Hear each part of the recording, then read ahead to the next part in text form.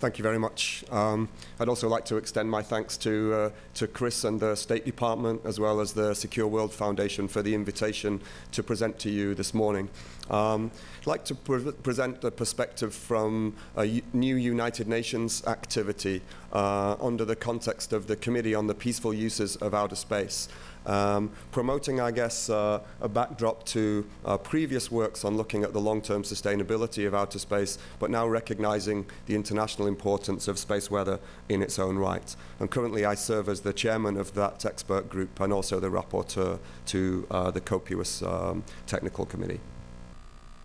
So we've heard a lot already this morning about space weather and its impacts. I'll return to this comment later in my presentation, but I think it's true to say that space weather has really undergone kind of significant development in the technological understanding of impacts as well as the underlying science. And I think now is the right time to exploit that new knowledge to ensure that we are appropriately prepared and that we can protect critical infrastructure as we move forward.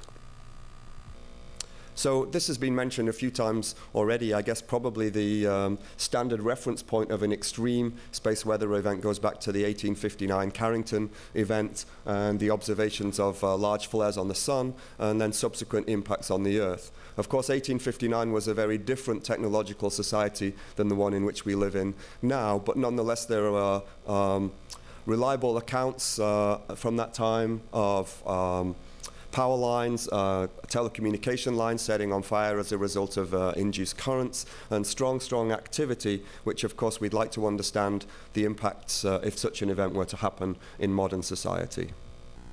So I think this view graph is intended to show two things. First of all, just to explain what you're seeing here, this is from the so-called Halloween storm in 2003, and it's showing a series of measured geomagnetically induced currents from a model network across the European sector. And you can see the size of those circles is representative of the strength of the GICs. And what you see, I guess, across the Scandinavian sector and Sweden in particular are very large circles that develop in response to that particular storm. In fact, this period is characteristic of the Malmö power failure that Sweden then suffered during this interval. And I guess by comparison to 1859, this was a strong storm, but certainly not of the same size as would be experienced if an 1859 storm were to arrive. But the message you should take from this is, of course, that these networks are interconnected, very strongly interconnected. Across all levels of society, this is just really showing you the electric power grid. So I think it's very important for us to understand the international context of this. It's not a single country or even a single region that faces a space weather threat. It really is a global aspect that we need to understand together. So I guess returning to this concept about risk, the number of people are undertaking and have undertaken space weather risk studies, the largest of which in the US in 2008 came up with a number of $1 to $2 trillion as the potential economic consequence of a Carrington-like event. I think more recent studies suggest that number might be large, but it's certainly a very, very significant potential impact. I think the other important thing to note is that the likelihood of these events is also now understood to be much more highly likely than would be previously the case. And so again, we need to take this very, very seriously. So as I was mentioning, the impacts of a severe event could be very large, but I think the other message that I want to kind of present to you is that even moderate space weather events have an impact. Those impacts need to be understood and we need to be able to mitigate them.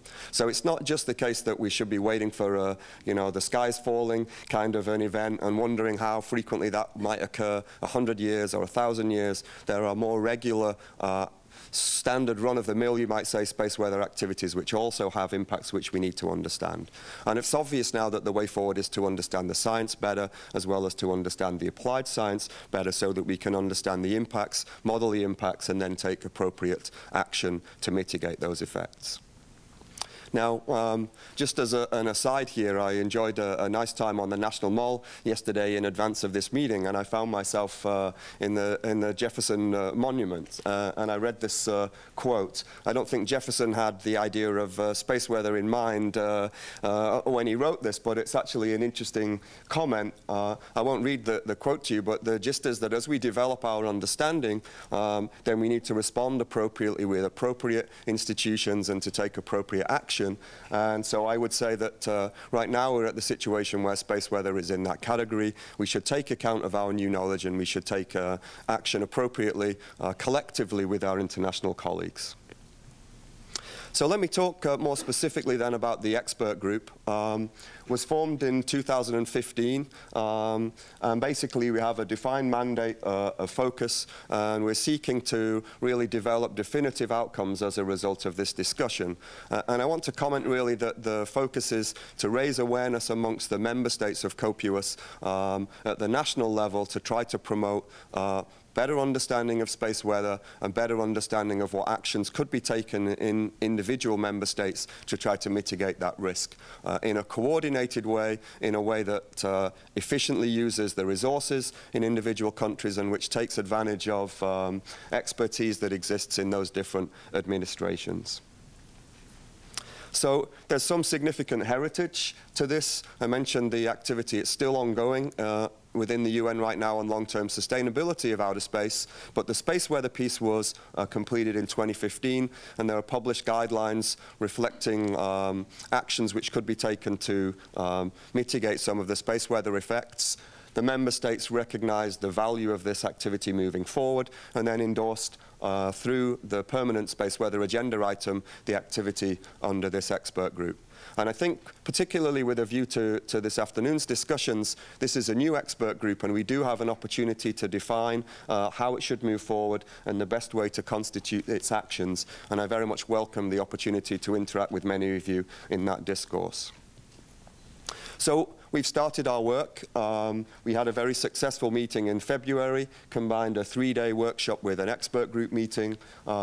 We've identified some opportunities in relation, in particular, to geomagnetically induced currents, and referenced some other international activities which have recently been completed, in particular the COSPAR ILWS roadmap. And I want to say a few words about that activity, just because nobody has discussed it yet too much this morning, and I think it's very important. But we're already identifying user needs, and I think the GIC aspect, the electrical power grid aspect, is really an area where there is a strong opportunity for this expert group to make some significant impacts moving forward.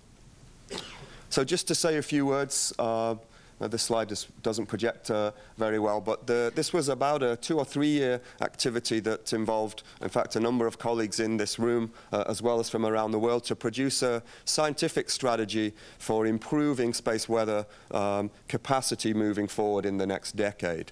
And a question was raised from the audience earlier about advance warning and how much notice we might get from a severe space weather storm. So one of the things that this roadmap team took into account was to address what science and what measurements would we need to provide greater than 1 to 2 hour advance notice of a severe space weather event, so that we'd know about it before it got to L1, and then maybe we would have more time to be able to take appropriate action. And that was the task that's been specified.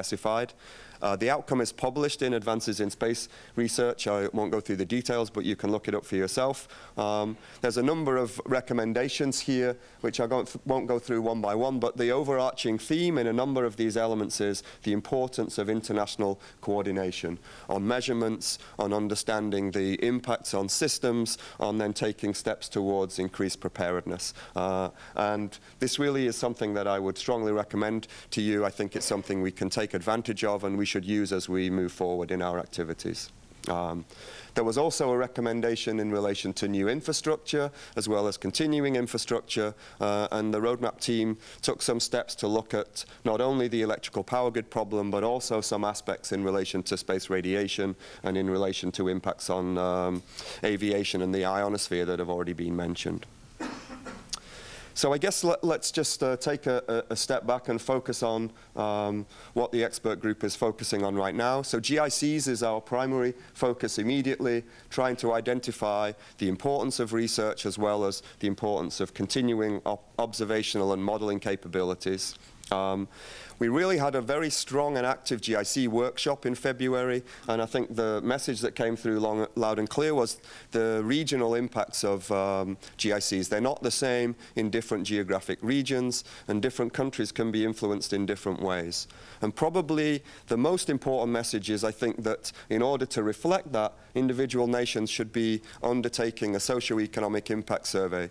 We heard from Mark earlier about the UK's efforts in this regard, and I think this is very, very important for the international endeavour as we move forward. Each country needs to understand how they will be affected and how they should then take appropriate action within the context of the overall international endeavour. The bottom bullet here was mentioned right at the very introduction to this meeting, and it's worth repeating, I think, that certainly even countries that have an apparently low domestic space weather risk are part of this interconnected global technological infrastructure. And therefore, even though their direct impacts from space weather might be modest, their indirect impacts could be equally strong, and they will be affected by them as a result of that indirect connectedness. So I'm just drawing to the conclusion of my slides here. There are growing national and international activities in space weather. I think that there's a role within the United Nations to promote space weather that's complementary, for example, to the activities within WMO that Jerome described and other organizations. But it's important to put them in the right context. And I think that the United Nations could be a strong platform for making significant advances, especially in the build-up to Unispace Plus 50 in 2018, which will define the priorities for the United Nations going forward for the next 30 years or so. So I think we need to be thinking about the next steps. We need international coordination. We should think how that can be achieved. One possibility might be through an action team type approach. There's a good example, Action Team 14, from looking at near-Earth objects, warning network activity, or through IADC in relation to space debris. They've been very successful activities within the UN. Maybe now is the time to focus on space weather for a similar type of activity. And ultimately, our goal, of course, is critical infrastructure protection, not just in individual nations, but across the whole globe. So thank you very much for your attention.